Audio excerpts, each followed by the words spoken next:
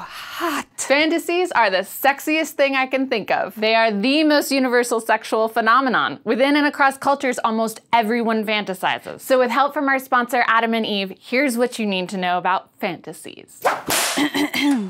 1. Fantasizing can improve your sex life. Patients who struggle with sex aversion, lack of interest, and difficulty getting aroused are encouraged to fantasize because it activates the limbic system, which then turns on the reproductive system. This goes for people without sexual disorders too. Sexy thoughts make everything sexier. 2. Generally, men and women fantasize differently. Men are twice as likely to fantasize about what they hear, see, and read, sexually explicit content, body parts, and sex acts. The physical rather than the emotional. They're more likely to fantasize about multiple partners, anonymous partners, and a variety of them, culminating in an average of 1,000 objects of desire in a lifetime. Comparatively, women are more likely to fantasize about themselves as objects of desire, more likely to have familiar partners, a setting, and a plot. The themes of their fantasies are primarily of tenderness, loss of control, and dominance, which are slow to unfold and imply behaviors rather than fixate on the sex acts. 3. Rape fantasies do not a rapist make. One of the most common fantasies is being raped by or raping someone, usually phrased in the research as being forced or overcome by someone to have sex. Study findings vary slightly around the 50% mark, suggesting at some point in our lives, at least half of us fantasize about rape. That is, at least half of us have complete control mentally and physically over a character version of ourselves being raped by someone we consent to be in our fantasies, so as Paul Joandes puts it, not rape at all. 4. This one is important. What you fantasize about is not necessarily what you want in real life. Fantasizing about rape doesn't mean I want to be raped. Fantasizing about other people doesn't mean I want to be with them. Imagining I have a penis isn't need for surgery, just as unprotected sex with a stranger here in my brain isn't the desire to actually put my vagina at risk. Fantasy, reality. There is crossover, like this Venn diagram, but not everything here goes here the same way that not everything I do sexually turns me on mentally. 5. How to share your fantasies. Violet Blue has a helpful book, The Ultimate Guide to Turn Your Fantasies into Reality. You can also create a want, will, won't list of fantasies you'd like to come true and ask your partners to do the same. When you're ready, compare the lists without judgment and negotiate terms for the ones you agree on. I'd like to lick your anus. The germ swap in that makes me turned off, but if you were to use non-microwavable cling wrap, I'd be all for it. Keep in mind, wanting fantasy to become reality is a spectrum, with some people over here wanting it all to be real and others wanting it all to be in their heads. 6. Disgusting, impractical, taboo, dangerous, and illegal stuff is probably okay in your fantasy land. Like all these fantasies. Sex while driving, not safe for you or others on the road, but masturbating to the idea of it can be bubbling sex cauldron hot.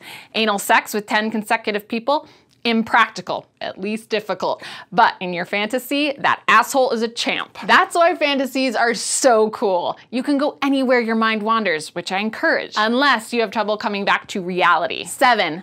Fantasizing can be harmful if you consistently use fantasies to check out of your emotions in life. While fantasizing can increase libido and improve sexual performance, other fantasizing can lead to erectile difficulties, broken relationships, and dependence like a drug. An ever-increasing need for more images to be more extreme in order to get the same level of arousal you had at the beginning is an indication that you need and deserve professional help. 8. Fantasies provide a positive escape from reality too. Just the other day, I was feeling exhausted and unsexy and disconnected from my partner, but by using my sweet, sweet mind, I was able to briefly imagine an energized me, sexy and horny, having mutually gratifying sex. My brain carried this message to my groin, and my groin engorged with blood. Then the arousal invigorated sleepy Lindsay, so I was able to roll over and act as if I was that sexy, sassy woman from my fantasy. People do similar fantasizing for limitations of their bodies, their partners, and their resources. 9. Fantasies can serve as test runs. Not for breaking the law or pushing boundaries, but for doing what you or someone else wants to try before actually doing it. For example, if you're thinking about a threesome, something you haven't tried before but want to,